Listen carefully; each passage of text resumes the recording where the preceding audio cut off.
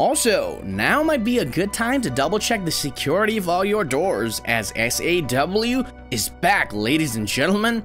Producers Mark Burg and Oren Coyles have stated that they intend to continue the Saw franchise after the release of Saw X. Now this time, the upcoming blockbuster Saw X, which serves as both a prequel and a sequel. Fans will get to witness Tobin Bell John Kramer, who will reveal the origins of the personal grudge that shaped him into the iconic Jigsaw.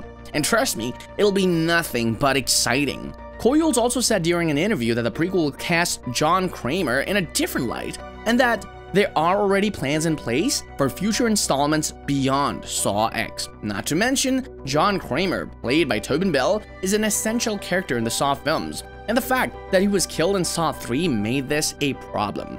The guy has since been seen in flashbacks and recorded footage, but it is unclear whether or how he will return in the Saw future installments. Also, we don't know if John Kramer will show up in the next Saw movie, but there's one thing for sure: your worst nightmare is coming, and it's going to be 10 times scarier than before.